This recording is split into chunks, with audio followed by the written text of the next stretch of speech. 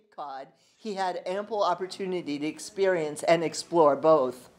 In the early 1970s, he discovered living history and has been deeply involved ever since, reenacting and teaching history of early colonial America, the American Revolution, the War of 1812, and the American Civil War.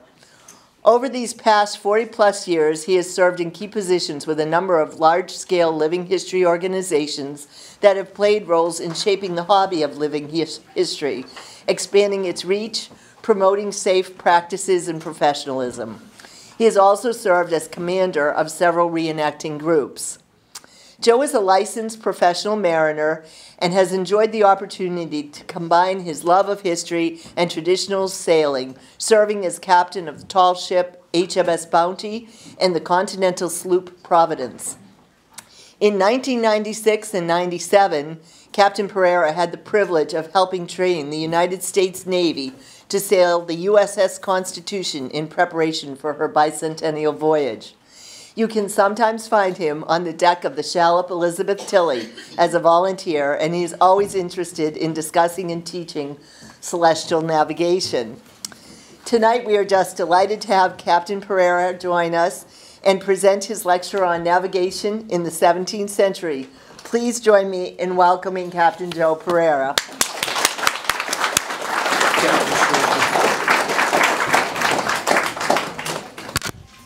Jim, should I just clip on here? So the only thing that failed us tonight was the 21st century innovations that we were using, including our projector. So I'm going to have to, I feel like Bob Ross, I'm going to have to draw very quickly in order to illustrate what I need to do, make some happy little sails. But well, I'll give in and I'll use the lavalier mic, which I guarantee I will knock off this lectern before long. Thank you for that lovely introduction. As Susan said, I've been involved in traditional sailing and tall ships since the early 1990s. I've had the privilege of commanding a couple of prestigious vessels.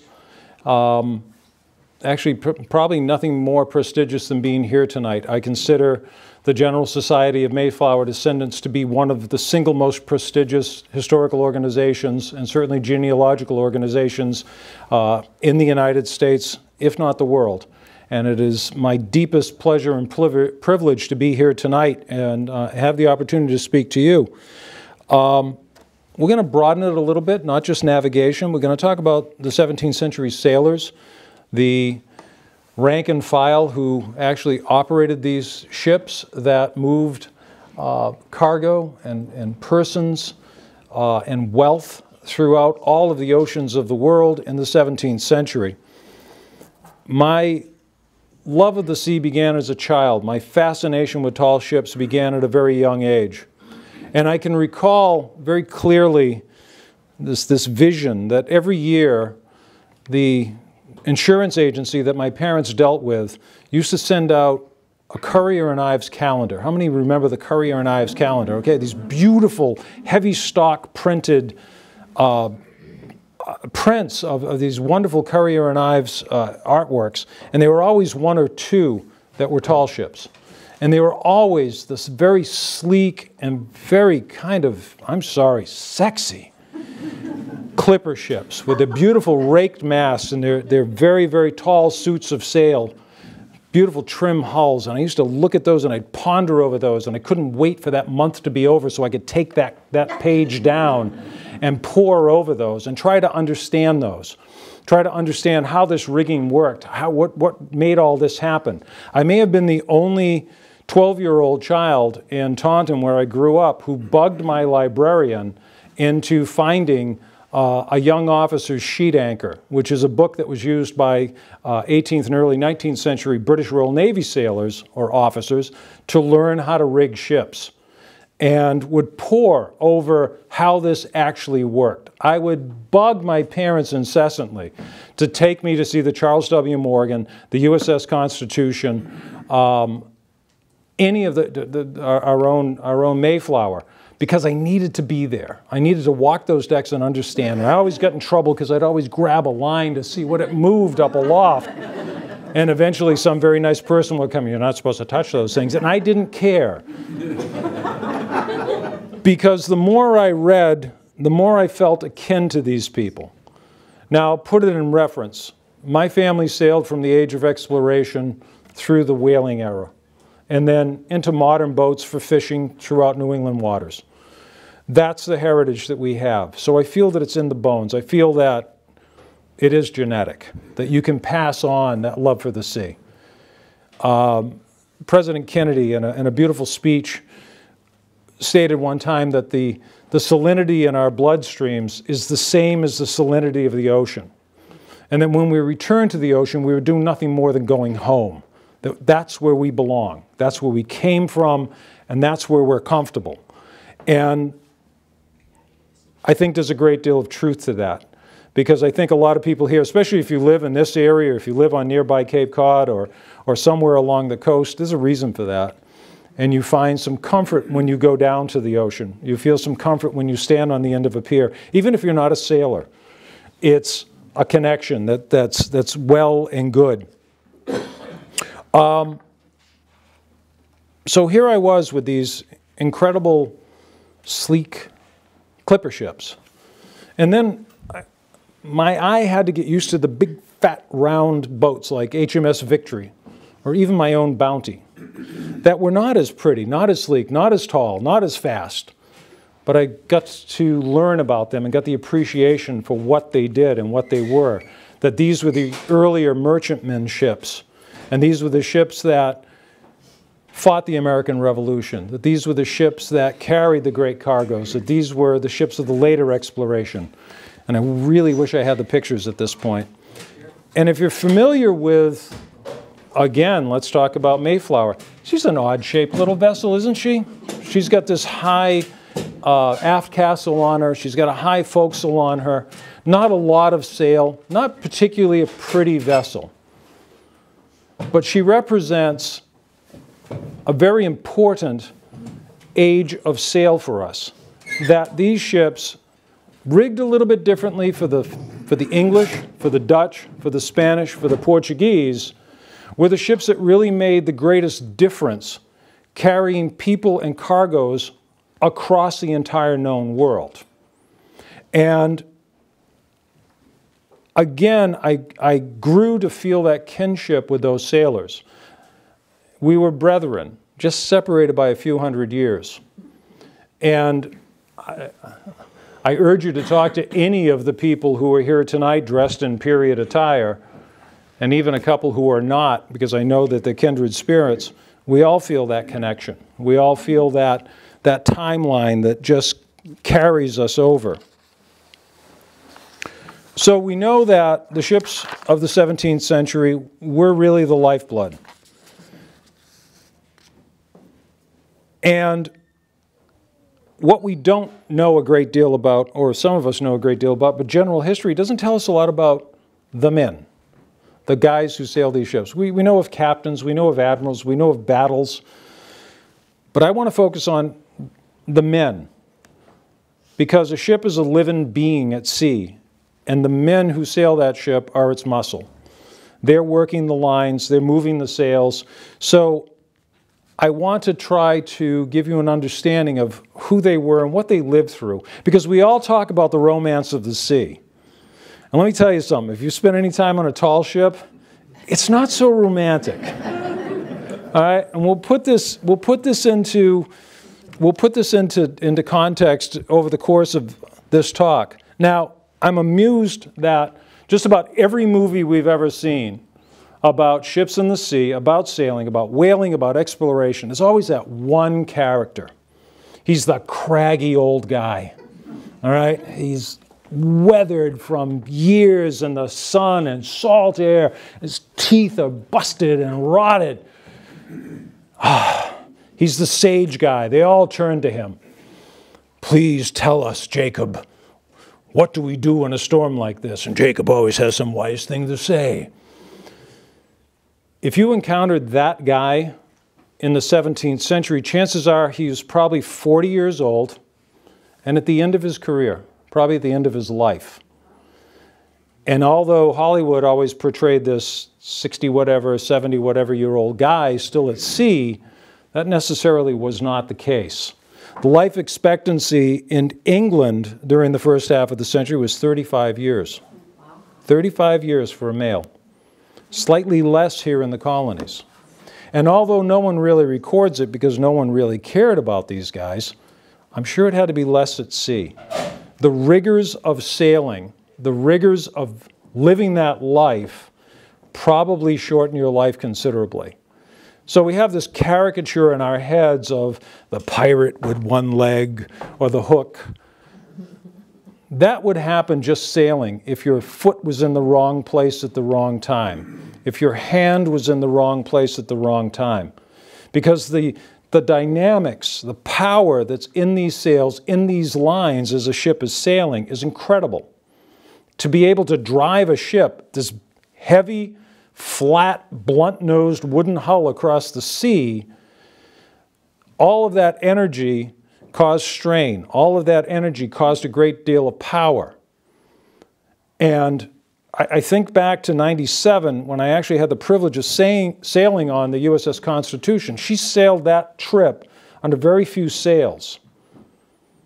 But when we set the topsails on that ship and they went boom, and we felt her move under her own power, under wind power for the first time in decades, it was like, okay, I get it.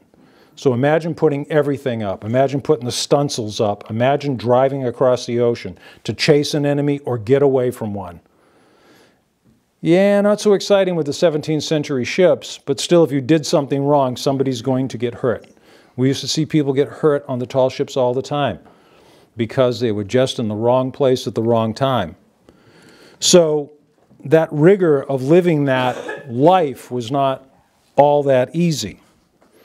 So we know just by average ages that the bulk of these sailors were young men and probably starting their careers as young as 12 or 13 years old, signing on with the ships. We know for a fact, from an economic standpoint, that the bulk of these young men, these sailors, were not from coastal communities, maybe not from a tradition where their families sailed, but rather they were from the inland, where their best hope was to work in a grist mill, or maybe apprentice to a blacksmith, etc., etc. Not too exciting. So be they Dutch or be they English, they found their way to the coast. They found their way to those seaports where there was commerce, where there were jobs. And whether you worked in a warehouse, or whether you worked helping to rig ships or as a shipwright, or whether you took the chance and went to sea, that's where the opportunity was. And of course that opportunity to go to sea, that was kind of that was the flash, right? That's like having a motorcycle today. That's the flash. So some of them took that challenge. Now, again, romance of the sea. If you're brand new on a ship, not much romance at a job. You're going to get some of the most menial tasks, but you're out there. And you're taking that chance and stepping away. So what does that mean? It means there's less young men to farm. There's less young men to be millwrights. There's less young men to take on those tasks because those tasks really weren't going to pay. So they took the opportunity to go to the coast and go to sea. So let's look at, what do the sailors wear? What did the 17th century sailor look like? Not much different than a landsman. Not much different than the person who they left behind. As you can see from any of the various members standing here, the breeches at the time were these big baggy breeches. You know what? Very convenient if you're going aloft. Very convenient for climbing. Very convenient and very mobile. Maybe a little hot, but still. Most of the sailors, could you grab that smock? Because I'm on a tether here. I feel like my dog in the backyard. A lot of the sailors just wore a simple smock, all right, like this. It's a canvas, a linen canvas, fairly rugged. This one isn't that dirty yet, Dan. But this gave them some level of protection. It protected their shirt. How many shirts do most of you men own? Well, you got closets full of them. Sailors didn't have closets full of shirts. So it was kind of important to protect that garment because that garment was what you wore every day. It was very, very long. It was basically your underwear. It was your nightshirt. It was everything. And you might have two. One that you might wear going ashore and the other one that you wore at work and you kind of protected it. So something as simple as a smock or a cassock like that was pretty important. One thing that you see over and over and over again in paintings and sketches and even listed in on, if you look at maps, if you look at illuminated maps, and we have some up here that you can take a look at afterwards, there's all these wonderful drawings of sailors doing their little duties. You come up with the thrum cap. And the thrum cap is kind of a combination between, I like to say, a ski cap and a fright wig. But yet it became kind of the quintessential headgear for sailors of that time period. And if you think about it, we all have wool coats, right? You wear a wool coat in the rain, what happens? You end up with little beads of water, right? Because all the little fibers on the end of the wool coat catch all that water and help shed it off. Well, there's a whole lot of little fibers that would keep a sailor not only warm, but help keep his head dry with the thrum cap. You didn't see them that much on land, but they certainly became part of the uniform of the sailors of that period of time. I knew that was going to happen.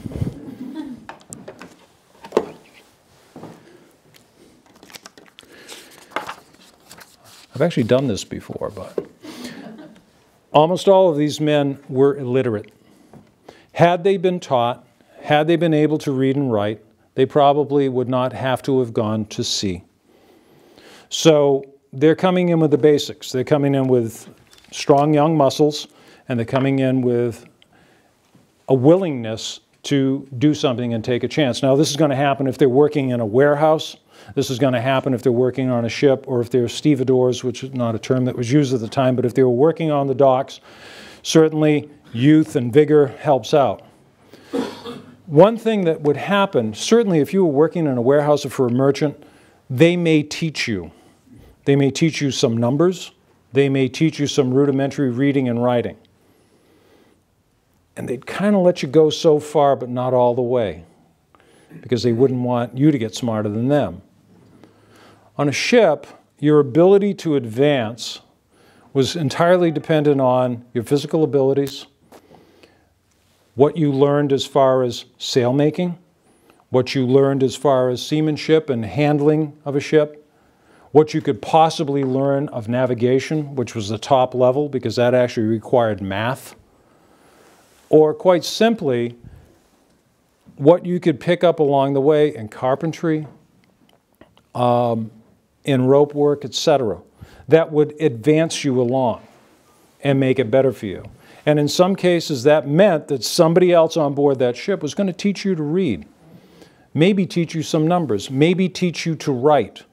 That was your formal school. And the person who taught you might have what we consider a third-grade education today. And that guy was a Rhodes Scholar on board that ship.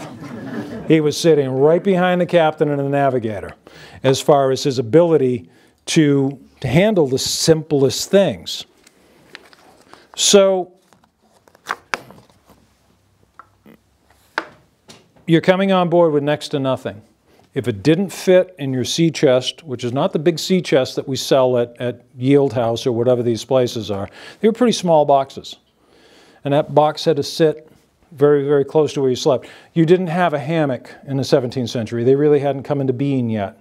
So you slept on the deck.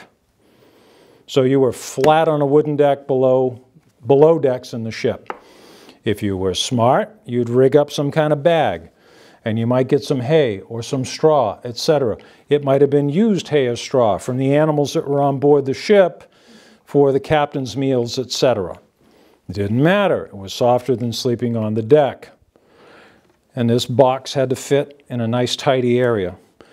So you're not going to have too much in it. You don't have too much clothing.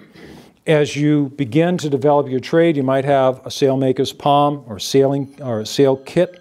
You might get some rudimentary tools that would, I love the 21st century incursion. It's my minister. Seriously. What are you doing? praising Jesus. So you don't have much. You're not burdened with stuff. And if you go from one ship to another, you pick up your box, you put it on your shoulder, and you go to a next ship. I'll also point out that ships at sea in the 18th century, before that and after that, were completely integrated societies. Completely integrated societies. We look at the American Civil War and people jump up and down because the 54th Massachusetts had men of color in the field. The United States Navy had been completely integrated since its inception. And every ship at sea was integrated. See, it didn't really matter. Brown, yellow, black, Native American, Pacific Islander, Pole, Frenchman, didn't matter. Could you haul a line? Could you work up aloft and handle sails? Could you work as a ship's carpenter? Could you cook? Because if you could do that, they didn't care. You were a body. You were part of the larger scheme. So that when we look at this and we get all the way to World War II and we still had segregated units in the United States Army, the Navy's had that all taken care of centuries before.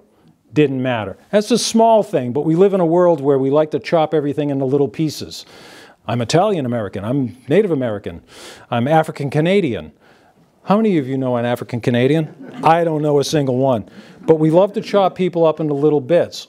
On a ship, are you a topman? Yes. We didn't say you were a black topman. Are you a white topman? You're a topman. Get up there. Handle your sail. Go aloft. Let's go. Keep the ship moving. So you have to understand, and especially maybe here in Plymouth, because we have Mayflower, and we have this tremendous heritage right here of this group of 121 people that got on board this ship and came over here for something wonderful. Great. There were, and if the number's wrong, forgive me,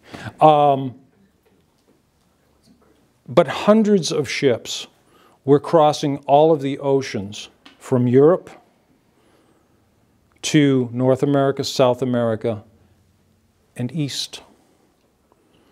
They were traveling those routes thousands of miles for tobacco that was grown here, for sugar that was coming out of some of the plantations south of here, for silks from the Orient, for spices from the Orient that were worth more than gold.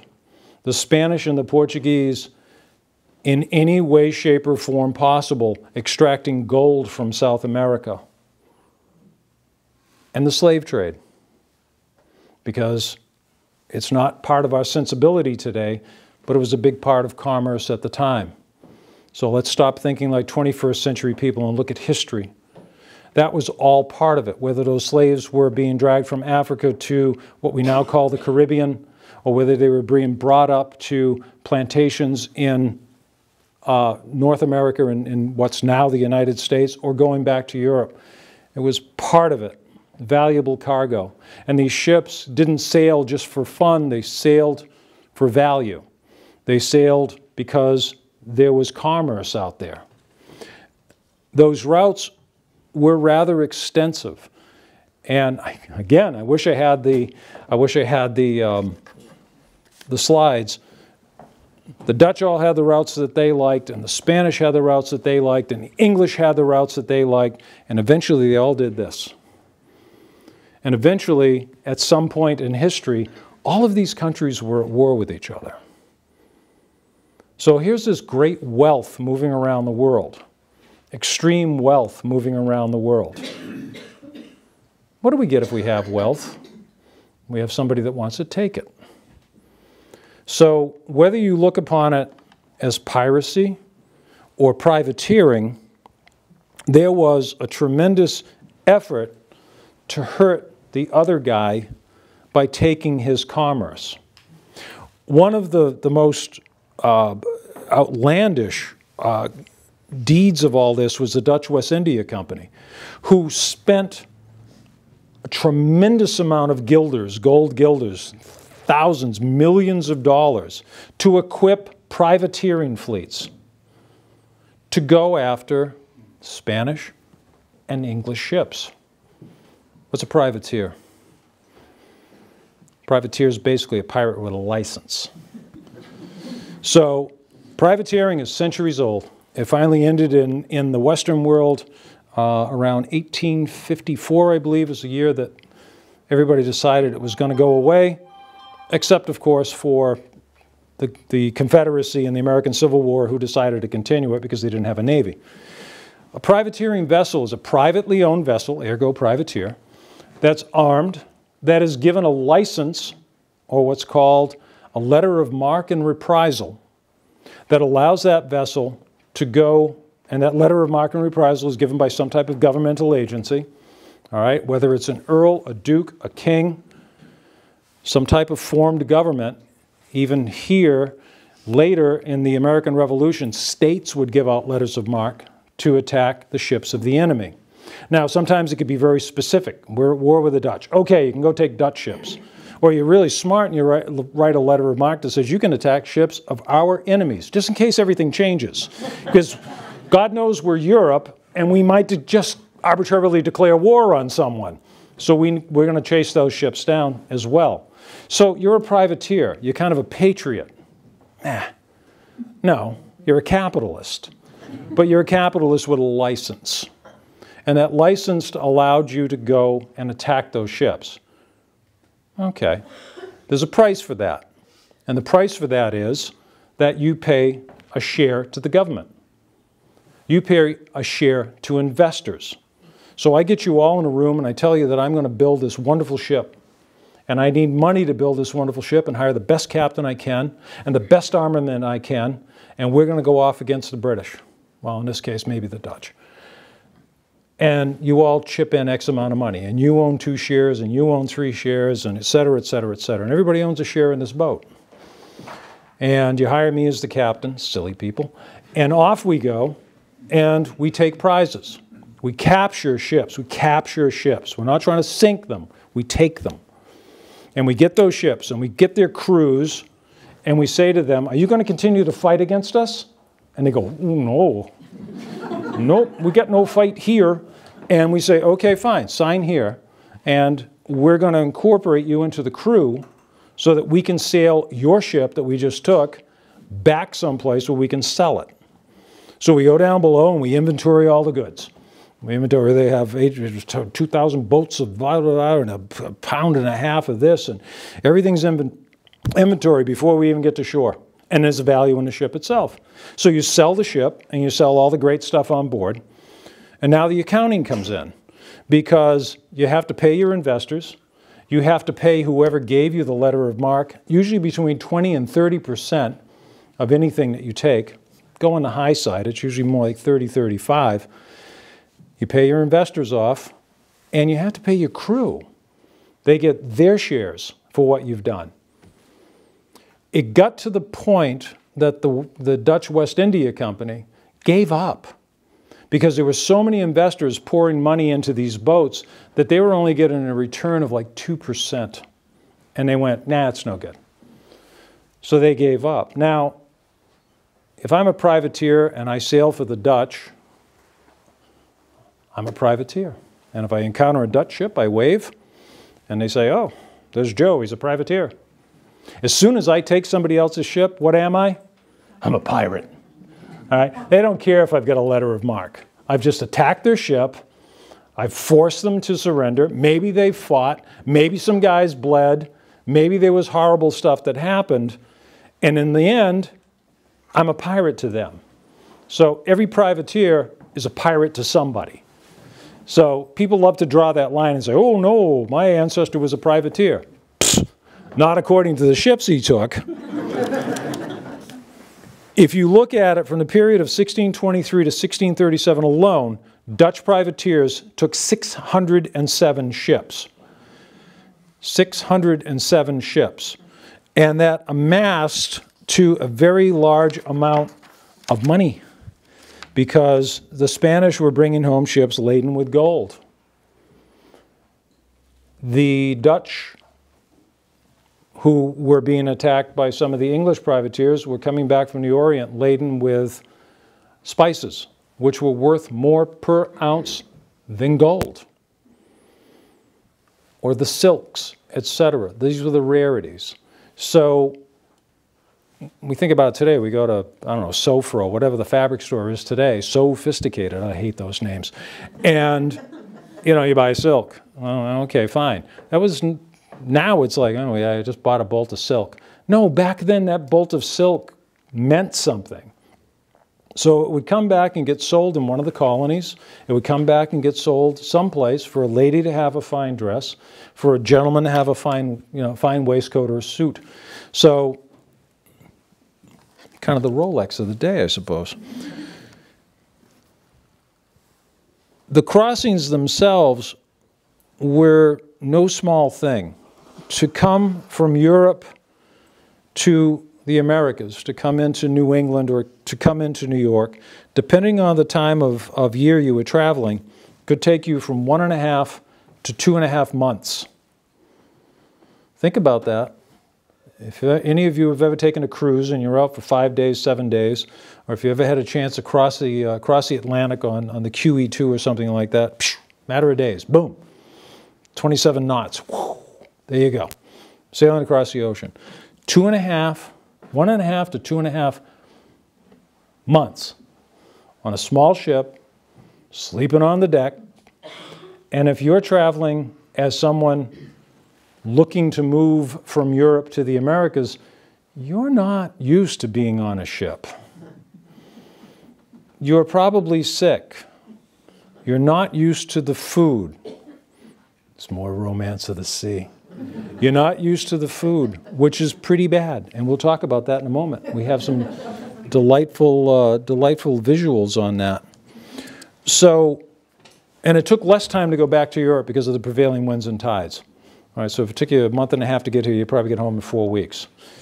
But you're not going home. The sailors are going home. They're taking from whatever they got here and taking it back to Europe for trade, and then waiting for the next batch of people who want to come over here. These were not heavily crewed vessels. So tomorrow we're going to be representing the 3 ships that sailed into Plymouth Harbor. We say ships. And in fact, I think Bradford calls them men of war. Wow. I think of men of war, I think of the HMS Victory with 100 guns, and I think of the USS Constitution. And they had 80 men. Oops. A man of war would have hundreds of men. So it tells us that these men of war that came into our harbor here were actually very small ships, probably about 100, 120 ton vessels. Not so big. 2 of them were Spanish. They were captured. They were prizes of these privateers who brought them in. They were on their way to Boston. They would hope to sell them in Boston. They couldn't sell them in Plymouth because Plymouth was poor. As a matter of fact, were it not for them sailing in 1646, Plymouth may have gone out of business. I don't know what would be here now. I don't know. Kingston South? I really don't know, but it would have been very different. There probably wouldn't be a rock. But it's funny, we think about that, and here it is, it's a thriving tourist community. And it was really only a tourist community from the 1920s, right? That's when they decided, oops, we don't have any commerce, let's make money somehow. Let's get a rock.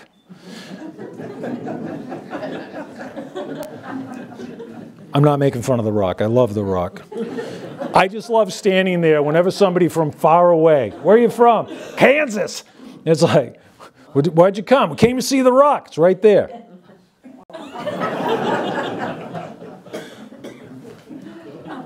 Must have been a short boat they got off of. They don't get it, but that's okay. So the ship's companies were rather small. A ship of 400 ton, and I like to use that as a reference point, that was the size of Bounty. You probably only have 30 crew members to run that ship. You had less sail on a 17th century ship than you had on an 18th century ship or a 19th century ship. And that meant that if you had 30 men on board, that you were working in watches, break up your day into 4-hour shifts, or watch, and in that 4-hour watch you'd have 10 men working. Now obviously if there was a storm, all hands would be on deck. If you were leaking, all hands would be on deck.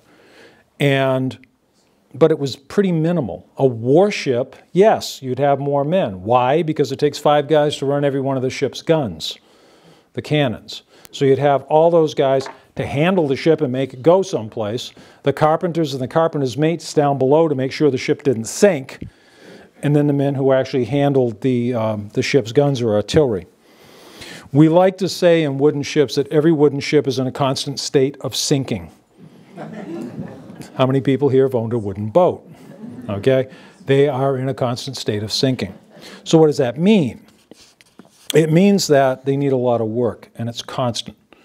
You're talking natural materials, natural fibers. You're talking planked wooden hulls that as the sea moves, the ship's hull works.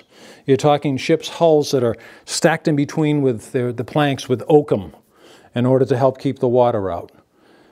And a ship that's moving. Again, think of all that torque, all that pressure from all that rig. And the ship has to move, because if it was built so rigid that it couldn't move, it would break. So if you think of hemp line, it's somewhat flexible, so it gives. If you think of wood, it gives. But if it gives too much and the storm is too great, it begins to leak. So what kind of work are you doing on board a ship if indeed you are a sailor on one of these ships? Well, in your 4-hour watch, nobody sat down. Nobody said, I'm taking my coffee break now. You're going to be dealing with sail handling. You're going to be holy stoning the decks. You know what that is? Holy stone's a rock. It's a kind of a pumice rock. And you smooth the decks down with it, because otherwise the decks begin to wear and splinter. So in the old days, they were called a holy stone because they were about the size of a Bible. And Bibles weren't cute little things this big. Bibles were big things. And you'd be pushing this stone across a wetted deck in order to help refine that deck. You may be swabbing the decks down with salt water, because salt water kept them pure. If you take too much rainwater, or sweet water as we call it, onto a wooden deck, it's going to begin to deteriorate it. If you're skilled as a sailmaker, you might be up aloft or sitting on the deck or sitting down below mending sails, because sails tear. That was linen canvas that was used at the time. It stretches, it sags, it bags, and in a bad storm, it certainly may tear. You may be working with a ship's carpenter. You may be a carpenter's mate, helping to stop the leaks. And sometimes that meant going through the boat, crawling through the boat each and every day to find out if there was water coming in. And I can guarantee there's water coming in. So the question is, can I find where it's coming from, and can I stop it or at least slow it down? You might be standing lookout. I hate the whole land ho thing, but you had to stand lookout, not just looking for land, and we'll talk about navigation in a minute, but what else is on the horizon? If I've got to span a ship and I've got a few tons of gold down below, I want to know everything that's near me. All right? If I'm a privateer, I want to know everything that's near me. Because unless they're flying under the same flag I'm flying under, I want to go get them, hoping that they're an enemy of whoever gave me my letter of marque. You'd take a turn at the helm. You'd actually get an opportunity to steer the vessel. You'd work aloft because rigging wears out, rigging needs mending, etc. You might get put over the side in a bosun's chair to do some painting or some tarring of the hulls. There may be livestock on board the ship. Why livestock? Well, you might be transporting livestock, first of all, or there may be livestock on board for the officers' food, not for yours. All right? You might be assisting the cook, and the list goes on and on and on. Nobody had time off. When you were done, as I said, you went below deck, you curled up on the deck. Hammocks didn't exist until the 1670s, and they weren't that popular then. So we talked about some of the trade routes. How did we get from point A to point B? How many here actually sail? Okay, I kind of figured that. What are the two parameters that we look at a map under? Longitude and longitude, or longitude. We as a people understood that there was latitude and longitude. That latitude was our position north and south on the map, and longitude, or as the British like to say, longitude, was our position east and west. Latitude was pretty easy, and I'll show you some of that. Latitude was pretty easy, just by taking stellar sightings, including our own star, the sun. The most important sighting you take every day was your noontime sighting. Longitude, even Galileo tried to figure out. And up to 3 centuries before the modern age, you had various scientists trying to figure out how to understand where we are east and west. And somebody finally clicked in and realized it's a product of time. If you set a universal clock in one place, and I can take a reading that tells me what time it is here, your noontime sighting, and I have a universal clock that tells me what time it is at that place, I can figure out where I am across the face of the earth, east and west. Nice. Some other scientists figured out over time, before that magical clock showed up, that, thank you, that you could take the distance of the moon. Try to take the distance of the moon when you're on the deck of a moving ship. Try to do those calculations. Try to do that math. Not so easy. So it wasn't until the 18th century and deep into the 18th century that that magical clock was finally developed that would keep accurate time at that one central place, which we today know as Greenwich Mean Time, that every ship on every clock on every ship, for navigation purposes, is set to Greenwich Mean Time. And your position on the earth is determined by the time you're at, according to the sun or stars, as compared to Greenwich Mean Time. So latitude's easy. Piece of cake. Throw me a quadrant, would you? So the most rudimentary way of... It's actually a quiz. Yeah, it is. So there's a number of instruments that were used in prior to the 17th century and even beyond that allowed us to look at the stars or look at the sun. Okay? You can come up and look at this later. There's 2 peepholes in this. Right? A peephole here and a peephole here. What am I going to do with that? I'm going to watch the sun rise in the sky because I want noontime. And I want to find what's called a point of declination of the sun. I want to realize the point where the sun has reached its zenith and just come down. Oops, it's coming down. So now I know I've just missed noon, so I've got to grab this. So I'm going to squint my eye, and I'm going to look through these 2 peepholes directly into the sun, and no Ray-Bans, and on a moving ship. All right, as the deck pitches and rolls, and I want to capture the angle that the sun is above the horizon. And then I'm going to go to a set of almanacs that says, at this time of year, where on the face of the planet, in this case, north of the equator, is the sun this many degrees above the horizon at noontime. And that's going to tell me where I am north and south. Great. Squinty. By the way, this was invented by the Arabs, not by Europeans. And they could do tremendous celestial calculations using this simple instrument and notations that were made on the back of it. That it took the Europeans decades, if not centuries, to figure out. Could you throw the astrolabe, please? Yep, that's the one. Process of elimination. Okay. So with an astrolabe, it's the same principle. And it's a difficulty factor because now you have to hang this thing from your finger, but you see it always levels itself, right? And it's the same thing. You've got a scale on here. And again, you're going to sight through 2 peepholes. And you're going to stare directly at the sun on a moving deck of a ship without hitting yourself in the head with this thing and determine the same thing, point of declination of the sun, what the number of degrees above the horizon the sun is at noontime. Did we put together? Yeah, I'd throw over the cross staff. All right. If you go on board Mayflower, you find a cross staff. And the cross staff is pretty cool. You don't use all the vanes at the same time, but it depends on how high the sun is. And in the cross staff, you have the magical thing that you look down the staff, you put one end on the horizon, and at the same time, you're looking at the horizon, and you're looking here because you want to put the sun right here. And when you can do that, you can take a reading of the degrees above the horizon, staring at the sun. Cool. I'm blind as a bat, and it wasn't from staring at the sun. My mother tells me it was other things. If I could have the back staff, please. And I don't know if I pulled out the veins. I didn't. Okay. So some genius along the line came up with the back staff.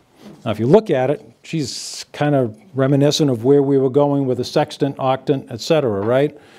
This one's brilliant. You didn't have to stare at the sun anymore. You turned your back to the sun. And if I had unpacked everything, there would be a sighting vein here, which is a piece of wood that would move. It has a hole in it. And there'd be a vein here that would stick out. And the idea was, now with this, I'm going to put this slot on the horizon. And I'm going to move these two veins until I can land the shadow of this one on the horizon. How would I do that? I turn my back to the sun. And I try to do this on a moving ship. But I didn't have to stare at the sun anymore. So what's the problem with this one? I can't take star sightings at night. But I've got these other instruments to take star sightings at night, and they don't hurt my eyes. So a lot of the stellar sightings, depending on where you were on the universe, on the planet, north, south, etc., you would look at Ursa Major, Ursa Minor, Polaris as we know it today, key stars in the end of constellations or within constellations that would help you figure out where you were north and south. People ask me all the time, well, what happens if it rains? A, you get wet, and B, you have a bit of a problem. Let me step back one thing. So east and west was dead reckoning. And I'll show you just in a moment how we kind of look at charts in order to figure out where we are. It was dead reckoning, which meant that if I was sailing from Europe and I wanted to hit New Amsterdam, I wanted to hit New York, I know the latitude of New York. So I'm going to try to get on that latitude and hold there as much as I can. That's really great if I've got big steam engines.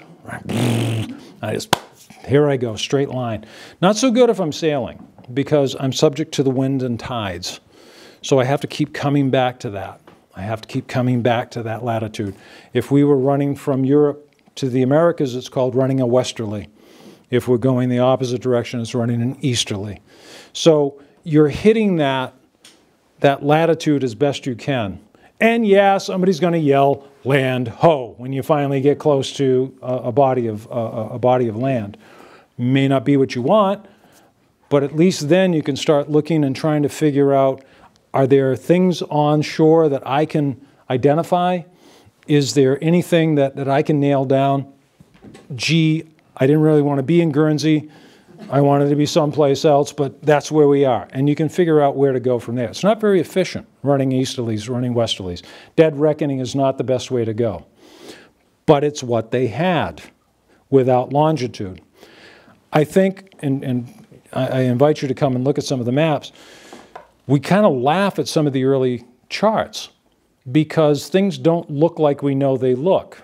How many times have you seen Cape Cod and it looks like it's, you know, it's really small and it's really fat, or the distance between England and the United States is huge, or it looks like it's right across the street.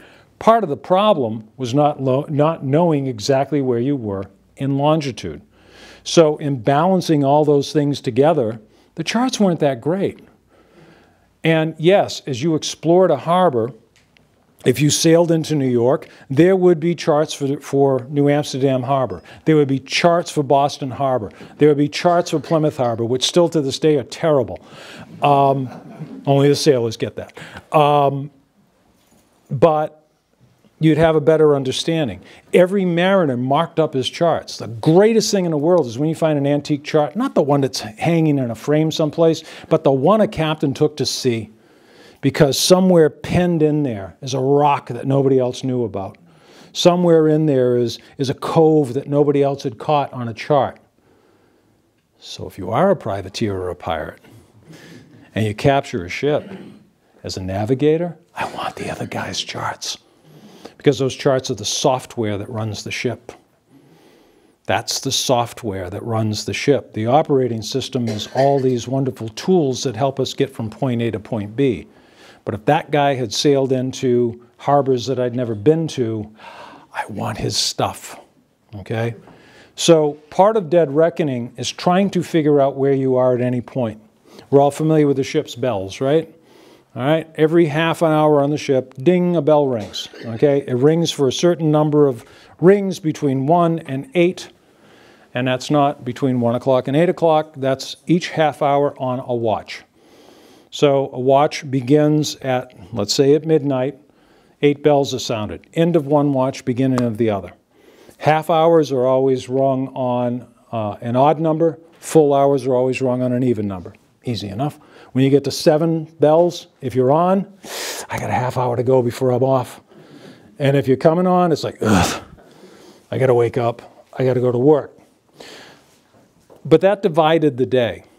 And one of the cool things that would happen is we take our noontime reading and squinting into the sun or playing with shadows, we figure out where we are, north and south.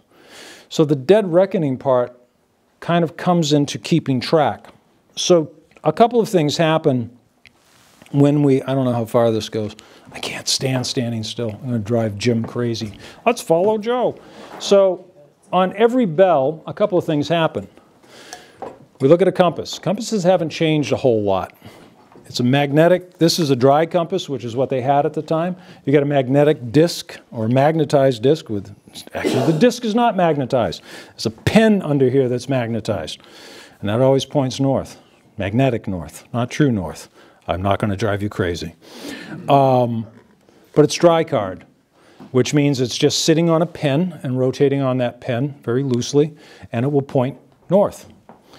So at the sound of the ship's bell, ding, somebody at the helm is going to look down at that compass and make a notation of where we're going. What is this? It's not a cribbage board, all right? Ship's cribbage. If you come up and take a closer look at it, you realize that this disc is nothing more than the compass rose. Okay, north up here, this one's not that pretty. It's pretty simple. You got to look at it closely. There's 8 rings, all right? 32 cardinal points of the compass. All right, so each of the cardinal points of the compass is laid out on here in 8 concentric rings. So on the first bell of the watch, ding, somebody walks over, looks at the compass and says, we're headed due north. And they put in a pin. And every half hour, they put in a pin. So at the end of 4 hours, we know which way we were going in 30-minute increments. Maybe more important is we figure out how fast we're going. Oh, this is fun. So there were a number of ways to do this. Ha, I feel like my dog running across the yard. So what do? What's the best way to tell what speed we're going? Well, everybody kind of worked at it, and I'm going to give you this one because this is kind of a good idea of what happened. And this kind of, I'm very happy to say, came from the Portuguese. But there were other ways to do this, but this is what everybody kind of leveled with. This is called a taft rail log or a chip log. All right? It's a big ball of line, and I'm going to tell you that every 5 fathoms or 30 feet on this one is a knot. Sometimes it's 7 fathoms, sometimes it's others, and your sand glass tells you which it's going to be. But there's a knot on each one. So it's a 2-man operation. One guy holds this, yay. One guy throws the chip into the water. The chip is weighted. It's got a lead weight in the bottom. So the idea is the chip goes into the water, splash, and basically it stops as the ship sails away from it. As soon as that hits the water, this thing's going to kill me. As soon as that hits the water, in this case, you flip over that glass, it counts out 28 seconds. I don't know what evil magician figured this out, but it works. So for 28 seconds, line goes out, okay? And every 30 feet, every 6 fathoms, 5 fathoms rather, is a knot. And I can't even get to the first one. But the point is that when that glass stops, you stop the line. And you count the number of knots that have left this reel. That's your speed in knots.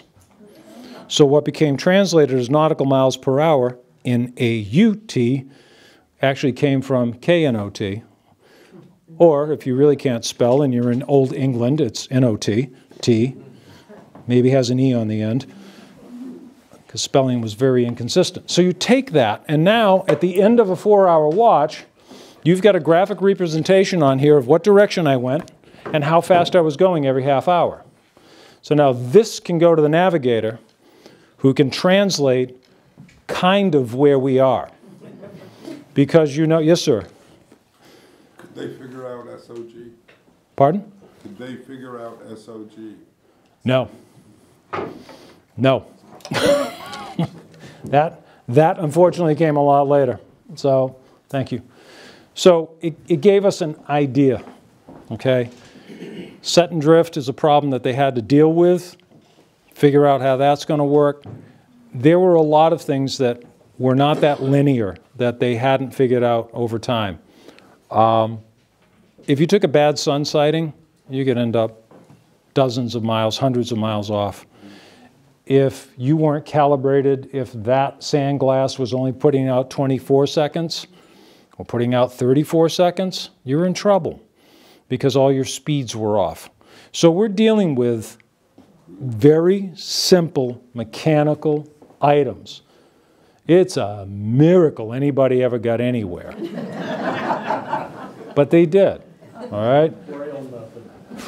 Yeah, I sometimes wonder about that. So you're moving, and I've taught this stuff, and it's really funny because you line up 4 cadets on the taffrail of a ship, and everybody's got their little plastic sextant, all right? And everybody takes their readings, and everybody goes back to the almanac, and they figure out where they are. I've been off Nantucket and had somebody told me that I'm in Bayonne, New Jersey. Because if you don't understand, and it's practice. Practice makes perfect with anything, right? If you're going to play guitar, you're not going to sound like Jimi Hendrix the first day out, but, or Les Paul. Got to put things in perspective. It takes practice. But if you're in a storm, say you get 4 days of rain. You can't imagine that. Sailing from England, North Atlantic, New England. Yes, I can imagine that. You can't take your solar sighting. You can't take your star sighting.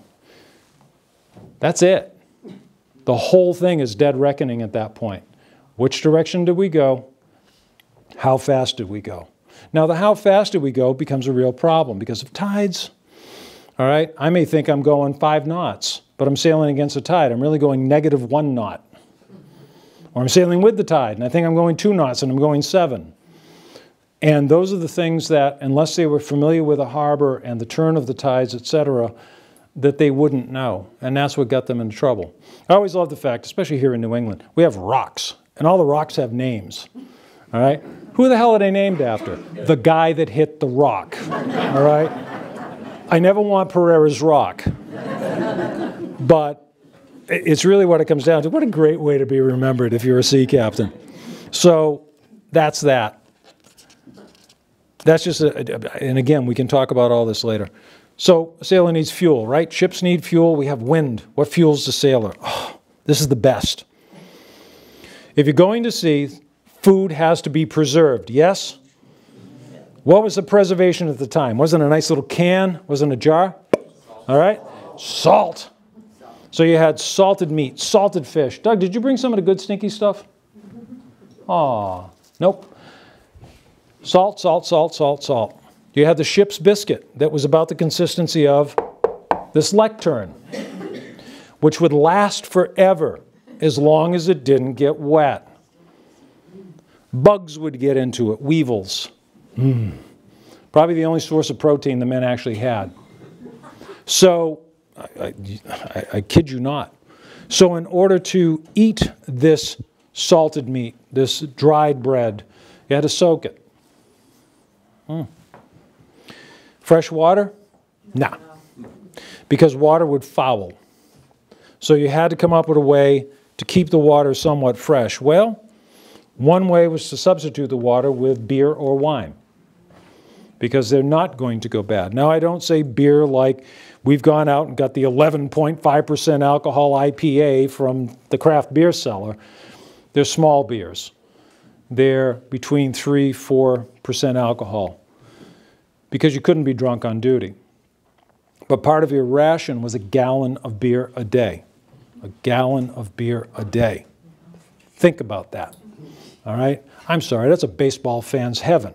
All right? I want to watch the Sox and drink a gallon of beer. So you had your beer or wine, depending on what nation your ship was from or what you could get. And you had all this wonderful dried food, peas, oatmeal, salted meats that you would soak and try to get the salt out of them, try to get them soft enough so that you could eat. You'd be broken down into a mess. And I don't mean the way I look tonight. You'd be broken down into a mess. So if you were the third watch, maybe you were the starboard mess or the larboard mess, so that you'd have a percentage of your crew that would get together and they take their stuff, their rations, and try to turn it into something. If the officer on board the ship was having bacon or some type of fatty soft meat that was preserved as well, you'd really want to talk to the cook and try to wangle your way into getting some of that fat. Because I can take that fat and I can mix it with that mashed up hardtack biscuit. I can make something that's fairly palatable. All right? Or I can mix that with the peas, or I can mix that with the oatmeal, and I can get something that's fairly palatable. Let me read you your meal plan.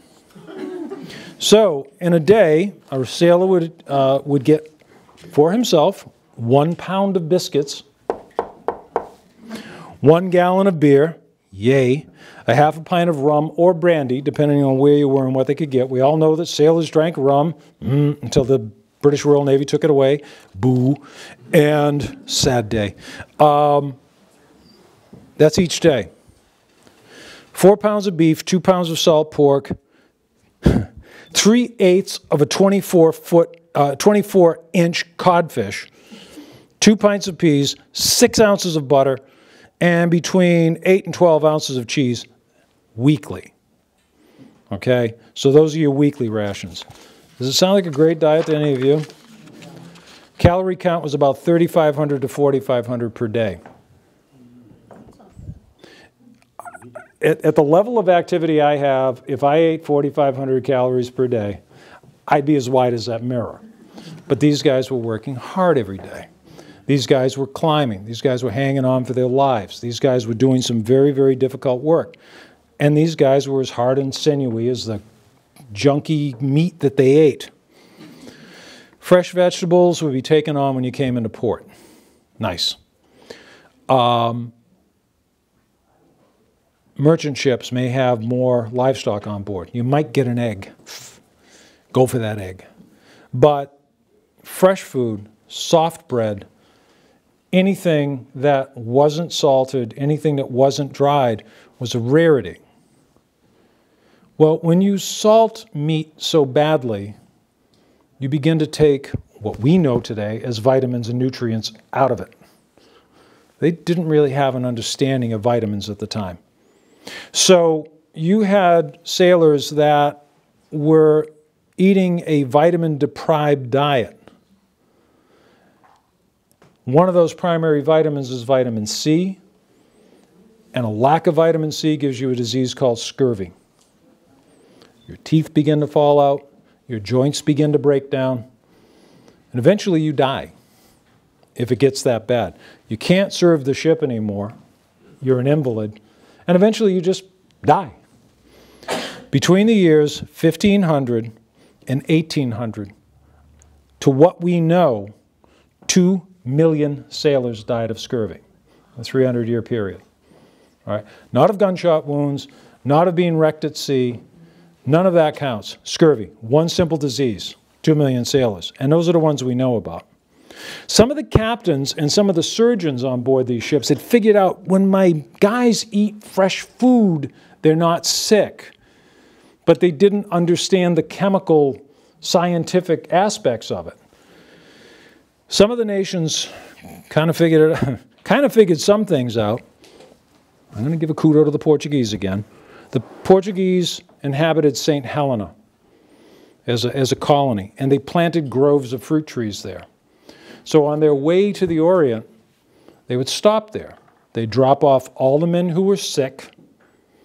They'd pick up anybody there who was not sick, and they'd revamp the crew to move on.